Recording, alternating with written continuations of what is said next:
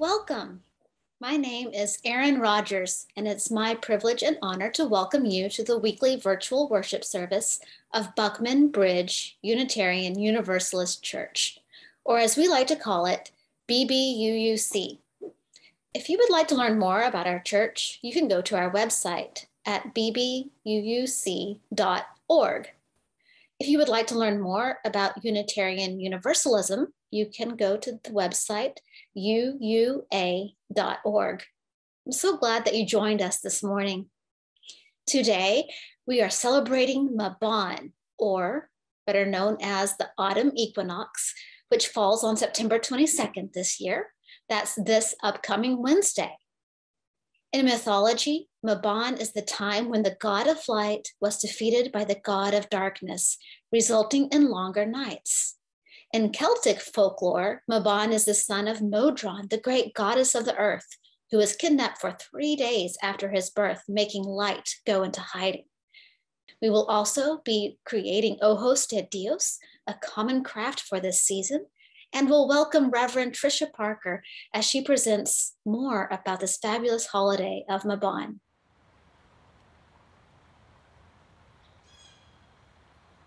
We will now light the chalice.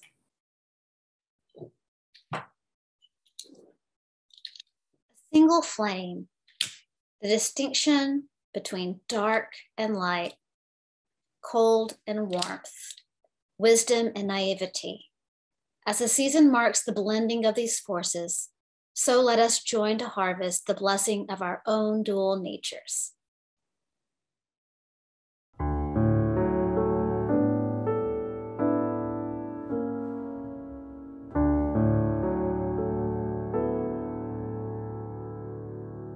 Right, today I would like to share with you a craft that is very commonly made at the time of Mabon. It is called the God's Eye, or Ojos de Dios. Here's a beautiful example that I have in my home. It doesn't have to be this elaborate. We also have smaller ones. The Eye of God. It's a very simple craft to do. It was actually, I'll give you a little bit of background on it. It originated from the Huichol Indians of Mexico's Sierra Madre. They would bring flowers, arrows, feathers, prayer bowls, and make these God's eyes, or also known as tikuri, as symbolic gifts to their deities. And they put them in sacred caves in hope of return of favor and protection. So in this time of the year, as we turn towards the dark, these offered protection during the time of darkness. The Huichol made wonderfully colorful God's eyes from yarns and yarn paintings. And I am going to share with you how they made these Ojos de Dios. So you have 2 sticks, and you can use any 2 sticks. I went out to my favorite tree and got a couple of branches and made sure that they were the equal length. As a parent, you might use just simply sticks from the craft store and glue them together for children who might have difficulty getting started on this. You might think of the 4 points as representing the 4 directions or the 4 elements: earth, fire, air, and water. The Huichol Indians thought of this as a way to connect to God, those things that you cannot see. The center of the eye, they would say, it represents the power of seeing and understanding those things that we cannot see. Now, I would just hold this together and just go around a few times in the middle so you get a good start. Doesn't have to be perfect. There we go.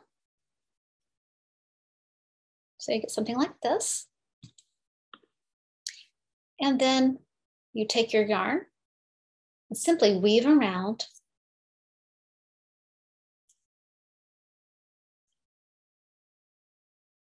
One at a time,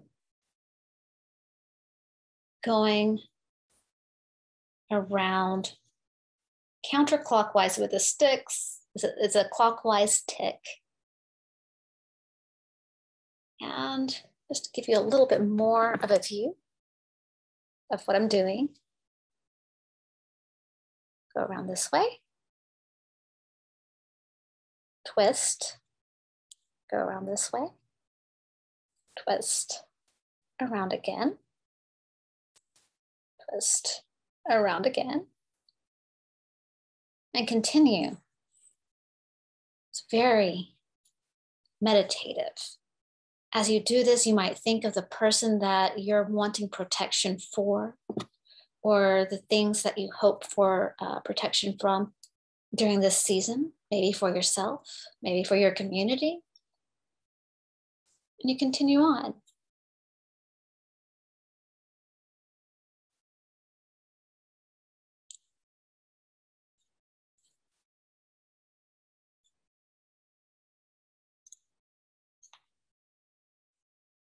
See how it's coming along?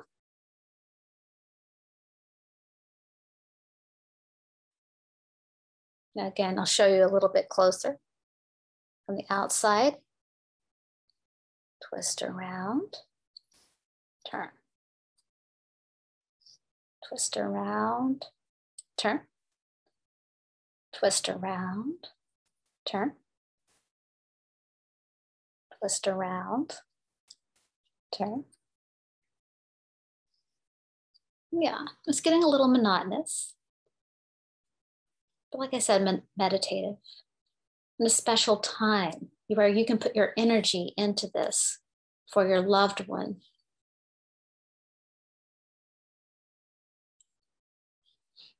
After some time, you would choose a different color so that you get the illusion of the eye, representing those things you can't see with a physical eye.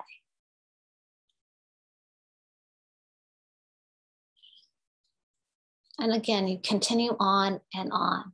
And as you can see, in the final product, it starts off like that. And you change your colors and you get the Ojo de Dios. I hope that you're able to see what I could do there and find this project kind of easy to do on your own. Enjoy. Happy Mabon.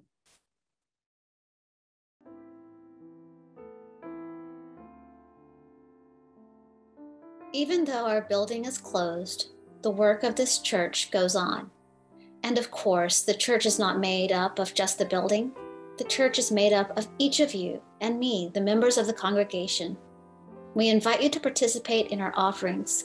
You can click on the PayPal link below, or you can go to our webpage to see ways that you can give there. Whatever you're able to give, we deeply appreciate it. Thank you. This is the time in our service where we share our joys, sorrows, and milestones by lighting flames around our chalice to deepen our community and offer comfort. This week, there are no pieces of our lives to share aloud, so instead we light a sacred flame for all the joys and sorrows that remain in the hearts of our congregation unspoken. Please join me in a meditation on the Equinox, written by UU minister Reverend Thomas Rhodes. Over our heads, the great wheel of stars shifts.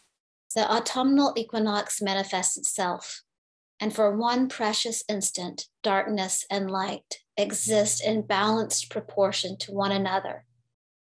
Within our minds, the great web of neurons shifts. New consciousness arises, and for one precious instant, experience and meaning exist together as revelation and epiphany. Within our hearts, the great rhythm of our lives shifts. A new way of being reveals itself. And for one precious instant, the nexus of the body and the seat of the soul truly exist as one. Let us give thanks for those times in our lives when all seems in balance. For those times are rare and precious. The equinox shall pass. The revelation may be forgotten, and our actions will not always reflect our true selves. But through our gratitude, we may remember who we are, reflect on who we may become, and restore the balance which brings equanimity to our lives. Let us be quiet for a moment together.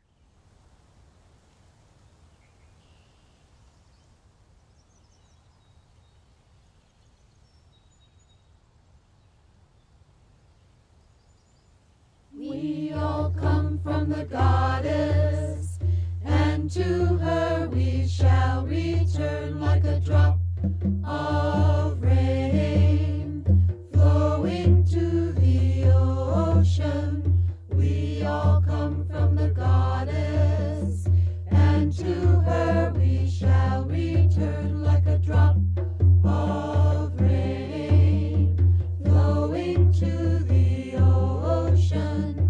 Hoof and horn, all that die shall be reborn. Corn and grain, all that fall shall rise again. Hoof and horn, all that die shall be reborn. Corn and grain, all that fall shall rise again. We all come from the goddess, and to her we shall return like a drop of rain flowing to the ocean.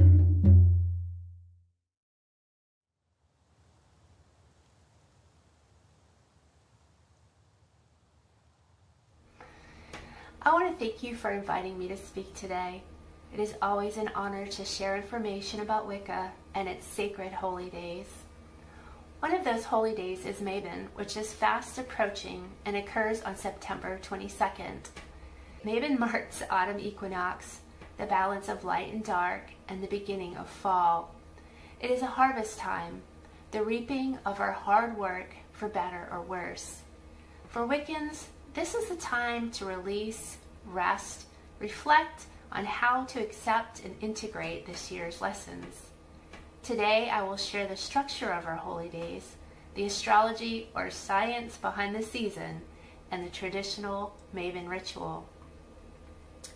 Wicca has two different types of ritual celebrations: those that follow the lunar cycle, such as full moons and new moons, and those that follow the solar cycle, which we call Sabbats. There are 8 Sabbats that make up the wheel of the year. Behind me, there is a visual representation of the wheel. Notice our wheel is divided fairly evenly into 8 holy days. The most traditional and older greater Sabbats are fire festivals, which include Beltane and Samhain. The greater Sabbats center around agricultural milestones such as planting, budding, harvesting, dyeing, and occur every 3 months or every quarter. The cross quarters, or lesser Sabbats, celebrate the annual solstices and equinoxes. Remember, Wicca originated in Great Britain, and many of its festivals are centered around the weather and agricultural cycles as they happened in the British Isles. Even though Great Britain has moved away from a dominant agricultural society and Wicca has reached all over the world, the Wiccan Wheel of the Year lives on through symbolism and metaphor. Mabon, agriculturally, is a harvest festival and is the second one on our wheel. In the latitude of the British Isles and even New England, the chore of bringing in the fruits of our labor and putting them up for the winter is an exhausting chore filled with much joy if bountiful, or much disappointment if poor. During harvest, the reaper is faced with learning the consequences of many decisions made over the past 6 months. Will the reaper learn from these decisions? Will the lessons be integrated, or will they be ignored? Metaphorically, Mabon is a time of our yearly death, when we pass away from the trials and triumphs of the year, to reap our rewards and embrace rest. It is during rest that we reflect on our lessons and assimilate them into our being. I don't know about you, but I look forward to the shorter days when I have a perfect excuse to sit and read, make a puzzle, or go to bed early. The summer days have us outside gardening, vacationing, doing yard work, because the sun just makes us do, while the dark makes us don't. Resting allows our bodies to recoup and our minds to percolate.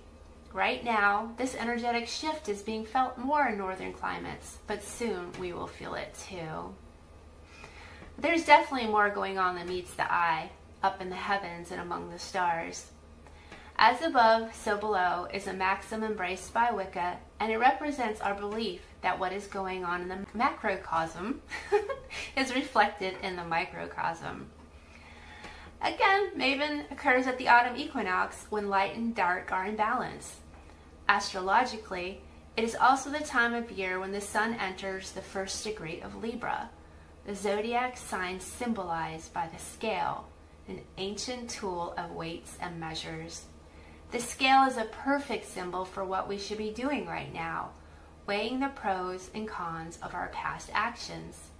And because balance is the ultimate goal of everything we do, Libra is the perfect season to begin our self-assessment. The scales must tip in a different direction in order for us to grow. By now, I hope you see the importance of having a balance between the restful, receptive, contemplative dark time of the year with the active, projective, energetic days of light. One of Wicca's most powerful Mabon rituals is the psychodrama of the abduction of Persephone and her descent into the underworld. This ritual was part of the Eleusinian mysteries, considered one of the most favorite and famous rites of ancient Greece. Persephone's destiny is to live in two worlds, one as the goddess of spring and the other as the queen of the underworld, and to balance their demands. At this time, I would like to tell her story. So please, peer with me through the veil of time, traveling back to a warm, beautiful day. The bees are buzzing, the sun is shining, the fields are golden brown. The harvest is near and summer is ending. Several nymphs are giggling and frolicking through the fields when suddenly they all feel the presence of the great goddess step forth onto the earth. They rush to order, and one proudly announces the arrival of the great mother goddess Demeter and her holy daughter Persephone. Such a wonderful feeling runs through the land as the two benevolent goddesses walk among the fields and the flowers. The golden Demeter and the precocious Persephone stroll about enjoying the abundance around them. The flowers are scenting the air, and the breeze is soft and sweet upon their immortal skin. How wondrous to walk the earth again! Persephone looks about, staring off into the horizon, not seeing or smelling the nature that surrounds her. Demeter tries to engage her by pointing out the beauty of the land, with all the food and the flowers. She hands Persephone a beautiful flower. The daughter breathes deeply as if to suck the very essence out of it, and then throws it angrily to the ground and stomps her foot. There must be more to life than flowers. Demeter leans over and picks up the flower and several more besides and enfolds her daughter in a warm, gracious hug. Persephone's shoulders slump and the wind goes out of her sails. Suddenly she turns to her mother, and we can hear her asking about the flowers and what happens after they bloom. Demeter turns away in sudden distress, visibly upset, her hands shaking and her face turning red. She doesn't want Persephone to know about death. So she quickly changes the subject and ushers Persephone off to play with the nymphs. Persephone slowly wanders off to join the nymphs and is soon laughing and dancing and swirling about the fields. Demeter's face reveals her fear and insecurity as she watches them play. There's a slight shift in the air where the nymphs and Persephone are playing. One of the nymphs feels the shift and turns towards the water. She narrows her eyes to see if there's anything in its depths. Laughter soon tickles her left ear, and she turns towards the laughter and forgets about the water. The air suddenly shifts back and has a playful feel to it again. It swirls around the nymphs and Persephone lovingly. But there is something on the horizon, and it feels dark and cold. Hades emerges from the murky waters of the deep, his eyes squinting from the bright sunlight afternoon.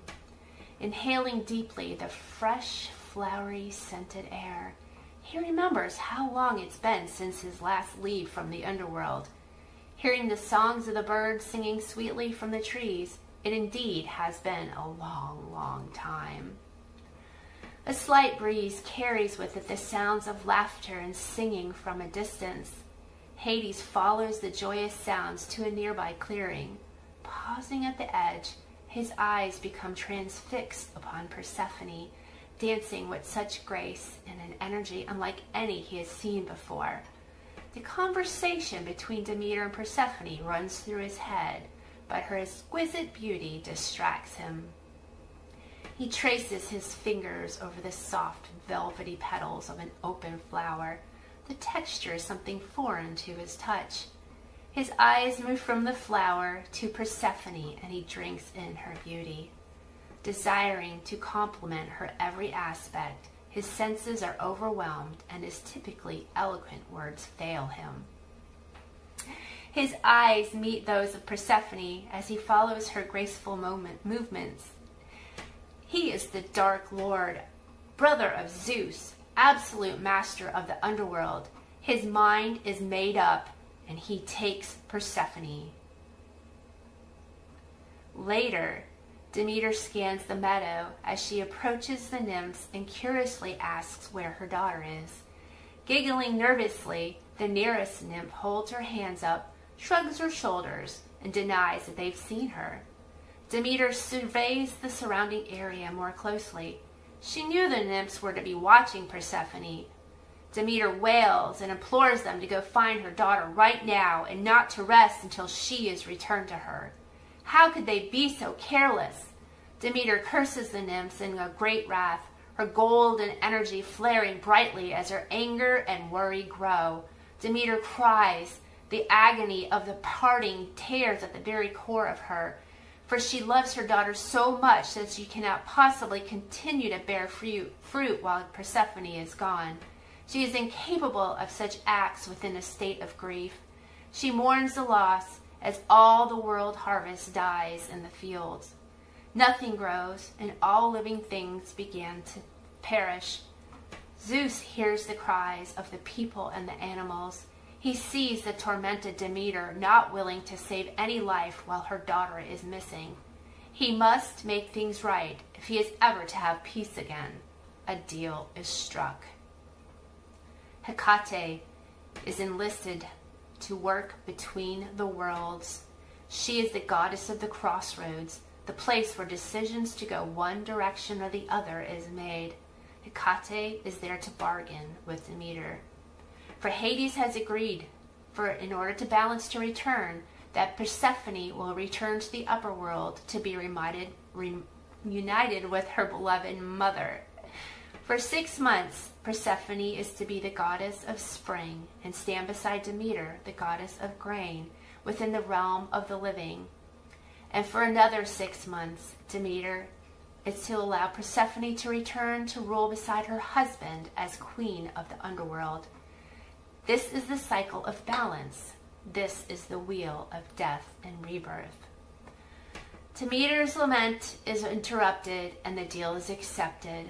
Life and light have reigned for too long, and balance needs to be set right, or the land shall grow stagnant. We truly cannot rejoice in abundance without knowing the absence of it as well. To know life, we must know death.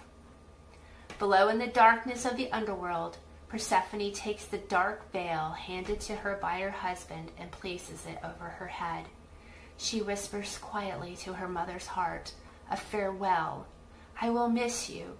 Do not grieve so and cause the land to suffer.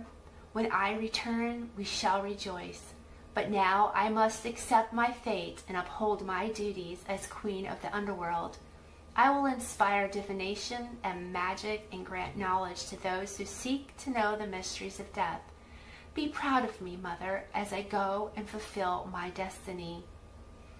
Demeter feels her daughter's assurance, turns to walk away, and begins to sing. Seed and grain, all that falls will rise again. Hoof and horn, all that dies shall be reborn. The Mabon portion of this ritual ends here, but the story continues when Persephone returns to the earth 6 months later, signaling the beginning of the light portion of the year. I hope by now you understand that Mabon is an opportunity to retreat or descend into our shadow, dark places of our mind, to contemplate the lessons of the past 6 months and formulate ways to use the lessons to recreate ourselves. So upon rebirth, we have a new array of possibilities at our fingertips. Like the goddess of spring, we plant new seeds, and through proper stewardship, our flowers will grow abundantly, beautifully, and vibrantly. Thank you very much for listening this morning. I thank you for allowing me to be here, and I'm honored. Blessed be, and goodbye.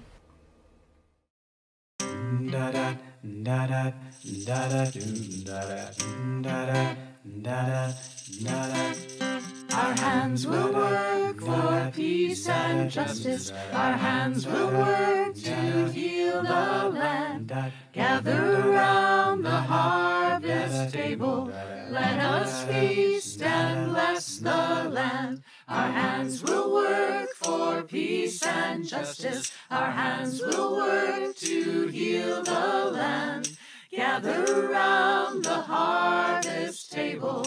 Let us feast and bless the land. Our hands will work for peace and justice. Our hands will work to heal the land. Gather around the harvest table. Let us feast and bless the land. Our hands will work for peace and justice. Our hands will work to heal the land. Gather around the harvest table. Let us feast and bless the land. Our hands will work for peace and justice. Our hands will work to heal the land. Gather around the harvest table. Let us feast and bless the land. Our hands will work for peace and justice. Our hands will work to heal the land. Gather around the harvest table. Let us feast and bless the land. Our hands will work for peace and justice. Our hands will work to heal the land. Gather around the harvest table. Let us feast and bless the land. Our hands will work for peace and justice. Our hands will work to heal the land. Gather around the harvest table. Let us feast and bless the land.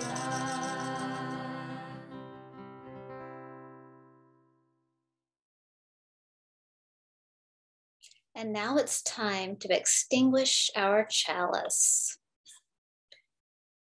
As we return to the world, may we carry the light within our hearts, the warmth within our souls, the stillness within our minds, and the wisdom within our actions. May our harvests be as enriching as they are bountiful. So mote it be.